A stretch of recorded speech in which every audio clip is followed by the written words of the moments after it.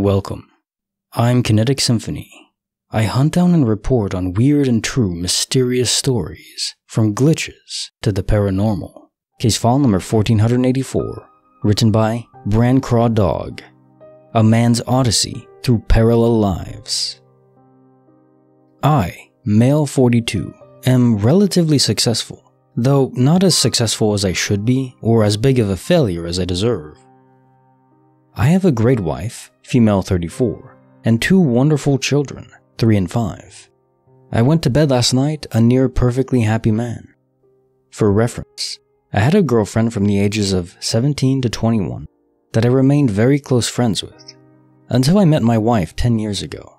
Her and I both decided a close friendship wasn't possible, mostly due to the fact that we were hit or miss on rekindling our relationship for a decade. What I can only account for as a dream completely consumed my day. I remember going to bed in the same house I woke up in with my wife this morning. I was at a gathering with my wife and children, and my old girlfriend was there with her now husband. I got up to get a drink, and she approached me, asking me to go to a back room and enter a closet. She was insistent on me accompanying her. I went inside, and this is where it was dreamy. It was almost third-person omniscient. I was standing in her parents' driveway. We discussed our breakup because she was going to another city for college, but it was like a do-over. We watched our conversation, and this time I agreed to move in with her. I stepped into my own body 21 years ago and got in my truck and drove home. From that moment, I relived my life as though I moved with her. I looked in the mirror and was 21 again. She was there, narrating the whole thing.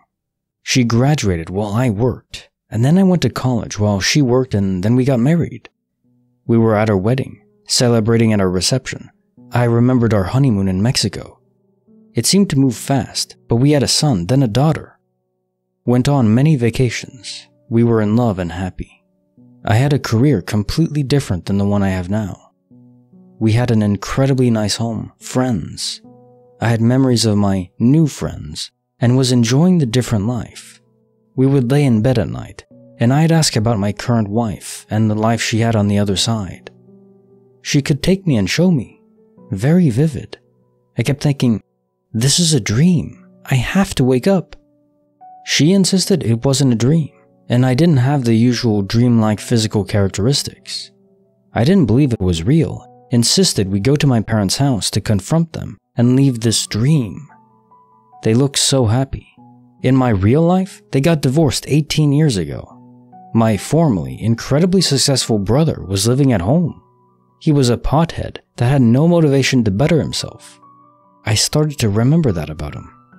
It was as if all my real-life memories were disappearing, and this was my reality now. I kept telling her I didn't believe it.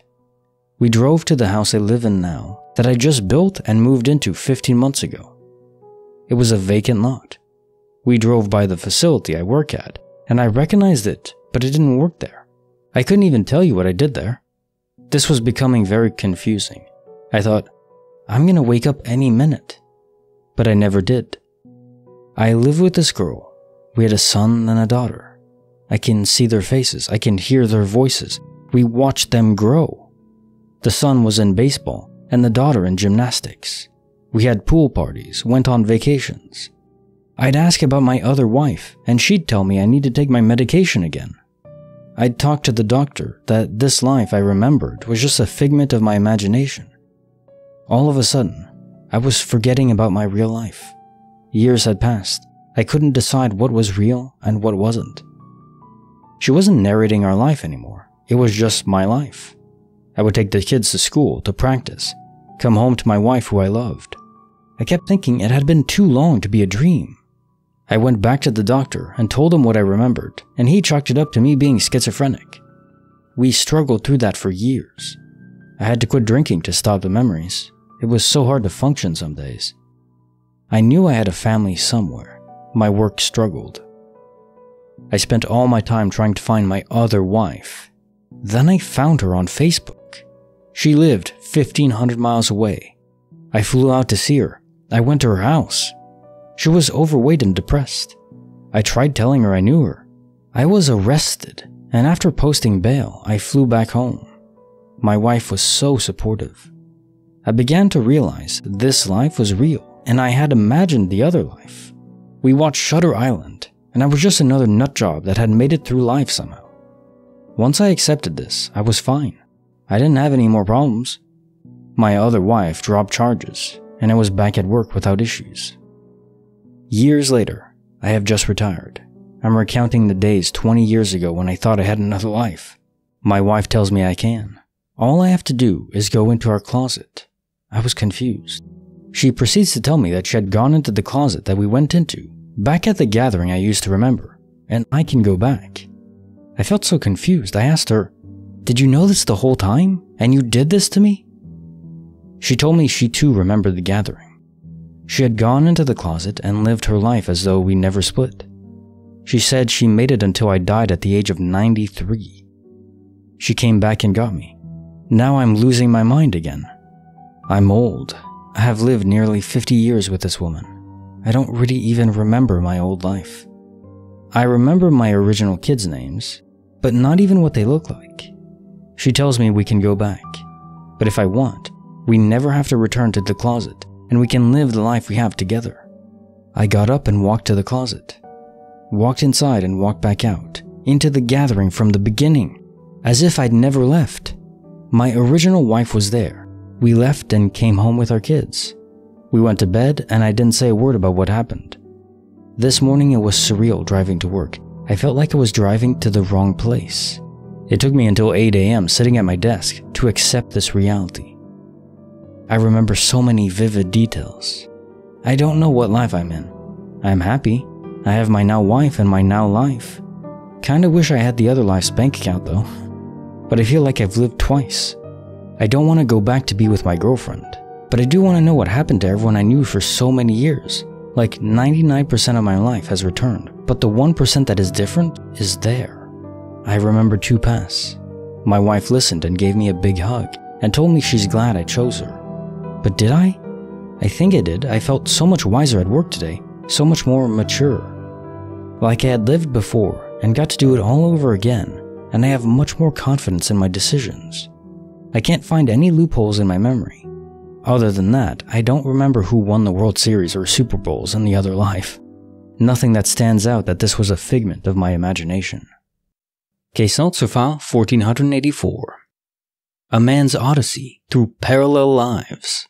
Yes, so this is the type of story and experience really that parallels so well to sci-fi too. So of course I'm thinking of TNG's Inner Light. I've mentioned it a few times on this channel because stories like this keep popping up.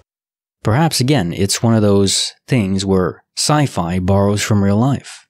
So these stories aren't just suddenly happening, where people wake up or visit a closet, which is a very strange detail to this story that I haven't heard before, but often people will go to bed and enter a dreamlike state that becomes more and more lucid, but they can't wake from it. And eventually, even if it's days, weeks, months, years, that fiction, you could call it, becomes their real life. They never see it happening in the moment. It's very gradual, piece by piece, until they are completely consumed by the new life and their old life has been suppressed. Now, what is real? What is fake? Ask Morpheus. I don't know. Was this a simulation malfunction? Did you hop to a different world, but in a transient sense where your soul was zigzagging between them back and forth? Maybe. Maybe this was actually just happening in your mind. It wasn't a glitch in the matrix itself, more a glitch in your own brain. But if that's the case, it does happen to other people relatively frequently in terms of how often we can get these stories. Of course, if you're talking about how often this happens to the general scope of the entire planet, it's very rare. Certainly, I've never experienced anything like that. I've had somewhat relatively lucid dreams, but even then, not really. Nothing even 0.001% of this. Have you ever had a dream similar to that? Maybe some people experience a single day. I've had more stories like that too, where they experience a single day, it feels so real, and then they wake up. Maybe it describes the future day, or a day that will come in a few weeks or months, or even a year or so down the road. I've had a story like that too. But yeah, needless to say, Stories like this are incredibly fascinating because it appeals to our nature to experience something else, different. The grass is always greener, right? Of course, that's not always true, is it? It's more individual pieces of a different life that might be better, like in this case, your other self's bank account. Yeah, shame that didn't transfer over. And now time for the quote of the day. Poets have been mysteriously silent on the subject of cheese. J.K. Chesterton. Well, I have a very specific and simple reason for that, because poets are in touch with feelings, and often in touch with ethics very well, philosophers as well, and they're all very well aware that cheese is of the devil. No, seriously, why do people like it? I will never understand that. Like the video, subscribe, hit the bell. Kinetic Symphony signing off.